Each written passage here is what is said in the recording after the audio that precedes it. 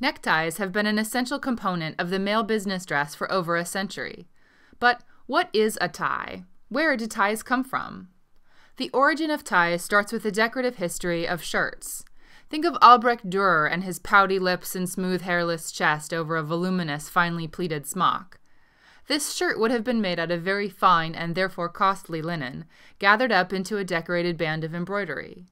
The pleated neckline moved higher and higher up the body until it sat right at the neck, and then the embroidered band shifted down the fabric to create a little ruffle out of all those pleats. The word ruffle may sound pretty girly to a modern man, but when we think feminine in the context of fashion, what we really mean is impractical, which used to be code for I'm rich. So all this ostentatious use of fabric was, of course, a clear sign of your impressive economic standing. The little ruffle detached from the shirt to become a separate piece called a ruff. Ruffs were made of strips of linen gathered up and sewn to a short, flat band. Heavily starched, they were often trimmed with lace or edged with metallic thread. The starch would have been extracted from wheat by the launderers, boiled into a paste, and then slathered across both sides of the fabric before being molded over a shaped stick and dried before a fire. Before you laugh at guys in old portraits, remember that at the time, wearing lace didn't mean you were any less of a man's man. It was more like wearing a Rolex or driving an Aston Martin. All of the weaving, sewing, and embroidery that went into the making of the ruffs was done entirely by hand, including making or tatting lace. It wouldn't have just been purchased by the yard. It would have been custom-made specifically for whatever it was sewn to. If you were particularly wealthy or important, special decorations might be incorporated, like rearing lions or fleur-de-lis. The modern equivalent of this is perhaps the luxury suiting fabrics where you can have your initials woven into the pinstripes. So by 1530, if you're a guy worthy of respect, you're wearing a ruff. And if you're a sensitive, brooding guy, you might even be pulling it off with a modicum of self-respect. It's not going to be comfortable. Comfort in clothing hasn't been invented yet. Practicality is for laborers. This ridiculousness of vanity wasn't only apparent in hindsight. There were plenty of detractors at the time declaring ruffs absurd, if not downright works of evil. The 16th century English diarist Philip Stubbs called ruffs cartwheels of the devil's chariot of pride, leading the direct way to the dungeon of hell. Rumor had it, ruffs also helped prevent plague-ridden fleas from jumping from one's head onto one's body. By the 1600s, ruffs were on their way out of fashion in most of Europe, but there were some that kept the dream alive well past its due date. Calvinist burghers of the Netherlands were still wearing ruffs well into the 1660s.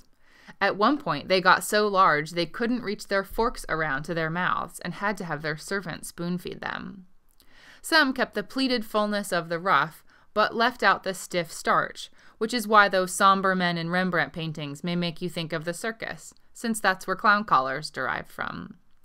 Or, if you lost the ruffly fullness, but kept the starched width, you got the whisk, which gave one that classy head-on-a-platter look, noted by a character in Ben Jonson's The Alchemist. Whisks look kind of like a cross between a Velasquez-y alien invasion from a 1950s sci-fi movie and a plastic dog collar. Without changing the shape of the whisk, if you eliminated the starch, you were left with a cavalier falling collar, which was all the rage with those Three Musketeers. The short hairstyles of the 1500s descended along with the neckwear until the fashion was for thick, curly, shoulder-length hair with bangs. Very mid-90s supermodel hair. Since these gentlemen probably only washed their hair once or twice a year, those collars would likely have been pretty dirty. The following shrinking of the collar may not have been unrelated to the difficulty of keeping that expensive linen and lace sparkling white, especially as the fashion for hair grows longer and longer with the massive wigs made popular by the early balding Louis XIII. The lacy collars were split down the front in an upside-down V. The bottom points of the V were then drawn back together with two tube-like folds that ran parallel down the front from under the chin, sometimes seen with the dangling tassels used to tie the collar together. Those two rolls will eventually flatten out and the collar behind it shrink up into a simple band known as the rabat collar or falling band.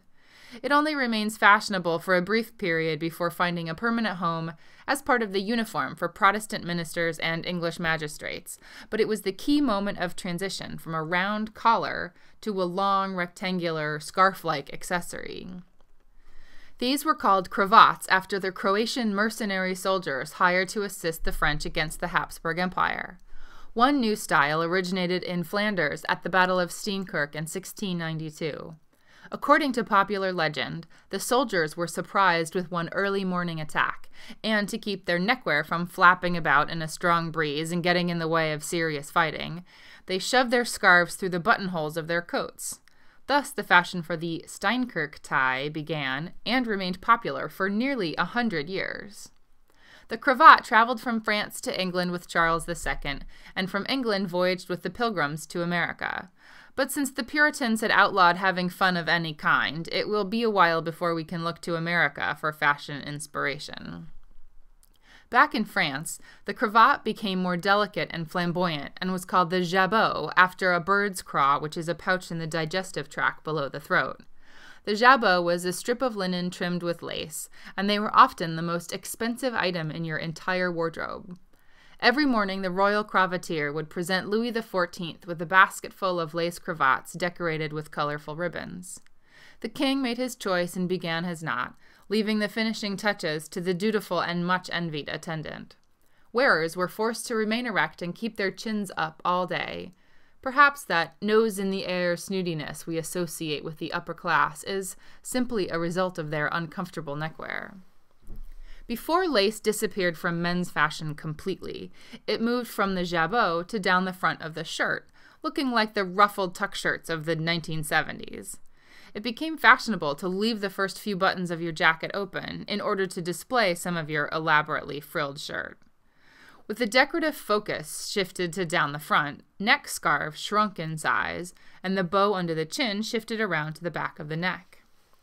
Fashions of the time involved powdered wigs, and as they tended to shed flour all over your finery, were pulled back into ponytails called queues, and were kept neat in bags made of black satin and tied with a ribbon.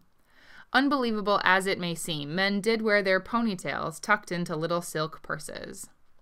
Sometimes the ribbon was extra long and wrapped back around the neck and tied under the chin on top of a strip of starched muslin called a stock, which had evolved from the jabot and been made popular by the armies of the French and Germans. The military is often a big influence on fashion, and young civilian men started wearing this rigid neckwear as a sign of patriotism. The collars were worn so tight that they stressed the larynx and caused not only considerable discomfort, but strained voices, dizziness, and sometimes fainting.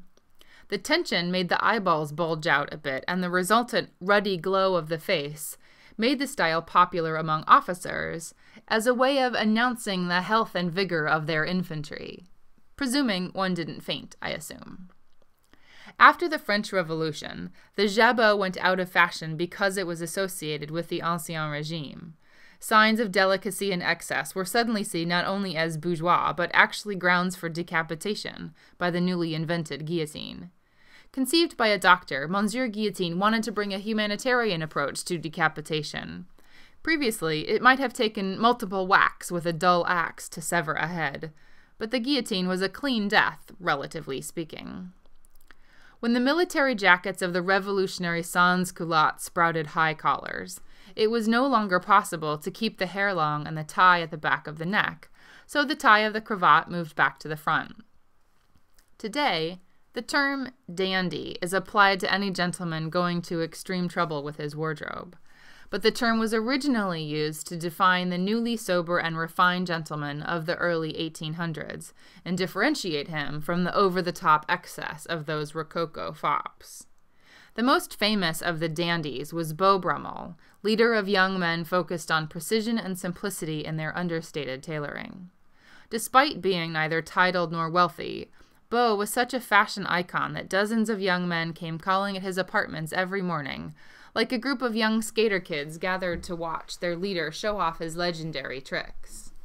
Once his cravat was wound about his upturned collar, he would work the fabric down with his chin in a series of dips of the head, until it attained the correct number of folds for his desired appearance. This reportedly could take dozens of tries and last for up to 6 hours. Brummel's example inspired a tie-tying manual called Neckclothitania, which immediately became an international bestseller. Brummel insisted on having his snowy white cravats starched so heavily that they had the effect of an iron collar and were reportedly similar to wearing an orthopedic brace. It was said at the time that men's heads rested on their cravats as if on pillows, and sometimes small cushions were even incorporated. The difference in knots was up for a great deal of study, as how one chose the style of one's cravat and how well it was tied was a primary signifier of social class and inclinations. Succinctly put in a poem of the day, "My neckcloth, of course, forms my principal care, for by that we criterions of elegance swear, and cost me each morning some hours of flurry, to make it appear to be tied in a hurry." Brummel's close friend, the Prince of Wales, supposedly championed the stocks in part because his emphatic overeating had contributed to swollen neck glands that he wished to conceal. Though usually a long strip of linen, fitted versions were also available with easily fastened hooks and reinforced with whalebone or cardboard. The scrupulous whiteness was of paramount importance, which must have had valets swapping various stain removal secrets in back alleys like trading tips on horses. The linen cravat became silk, and through the end of the 19th century is when our modern ideas of neckwear really work themselves out. From the stock, 3 varieties branch off to form distinct styles of their own: the bow tie, the ascot, and the necktie. The bow tie was a smaller, more convenient version of the cravat, worn with a soft collared shirt instead of layered over a starched stock. After periods of extreme frivolity among artistes of the day, like Baudelaire and Oscar Wilde, the bow tie was shortened and subdued by the turn of the century. It became popular in the Industrial Revolution with the working class because it was less likely to become caught in machines. Rather counterintuitive to its popularity with the proletariat, along the way the bow tie also became an element of evening dress, both formal and semi-formal. Bow ties have gone in and out of popular fashion, but remain part of the uniform for formal wear and, for some reason, college professors. In addition to the more flamboyant bow, the upper middle class of Europe began to wear a loosely tied version for formal daytime events such as the Ascot racecourse, which gives the ascot its name. Ascots were seen throughout the 19th century, held in place by jeweled stick pins. It limped along in popular fashion, coming back for brief vogues with Hollywood movie stars in the 1930s, but today they're mostly reserved for formal weddings or particularly daring dressers. Born alongside the Industrial Revolution, the necktie was thinner than an ascot but could be tied into many possible knots like the cravat. Especially popular was the four-in-hand, named after the knots used by drivers of 4-horse carriages to hold the reins of the 4 horses together. Initially, little was seen of the tie beyond the knot, and the first models of neckties were only long enough to tuck into your waistcoat. Early neckties were cut on the straight of grain and therefore tricky to knot, so men depended on a wide range of pins, bars, and clips that were used to prevent slippage, whereas today these items are merely decorative. In 1924, New Yorker Jesse Langsdorff patented a new method for making ties, which is the same design we still use today. Called the resilient construction, it used a bias-cut, stiff wool interlining, which made ties easier to knot. They also looked cleaner when tied, were less likely to come unknotted, and permitted the tie to spring back into shape more easily when undone. With this new method of tie construction, coupled with the relaxing standards of daytime formality and the rise of sportswear during the 1920s, the length, width, and pattern of ties became new areas of distinction, particularly when worn without a vest. At this point, the modern necktie finally arrived. Neckwear had been made out of silk since the decline of linen stocks in the early 1800s, but during the rationing of World War II, ties were often made of rayon instead, and sometimes hand-painted due to limitations of materials. Decorated with anything from animals to sailboats to naked women, ties were one of the few places to find decoration in the male wardrobe. The canvases grew up to 4.5 inches and were nicknamed belly warmers. The 1950s saw a return to ultra-conservatism and cautious understatement, and the ties that followed throughout the 1960s were the skinniest version seen for decades. Of course, the narrow ties of that decade grew tiresome, and in the 1970s, ties got much more colorful and flamboyant and grew to nearly 5 inches wide, which necessitated very large knots. In the 1980s, regimental stripes became popular and ties got longer and narrower again. Aside from subtle changes in color, ties really haven't changed very much in the last 30 years. Today's ties are a standard 58 inches long and range from 2 to 3.5 inches wide. Women may be free to follow the whims of fashion, but men are expected to conform to convention, and tradition, for over 100 years, has dictated that in order to be fully properly dressed, you must wear this long, colorful silk ribbon around your neck tied in a knot under your chin. Ties don't keep you warm. Ties don't hold your clothes together. Ties really don't serve any practical purpose at all. And yet, there is perhaps no article of a man's attire about which he can be so passionate as his neckwear. Some men are daring and experimental with their ties. Some stick to the same knots their whole lives, and others just avoid ties at all costs. Whether a man is flamboyant or conservative about his neckwear, it has been a part of the standard male business dress for long enough that it is unlikely to be going anywhere anytime soon. And that is the origin of the necktie.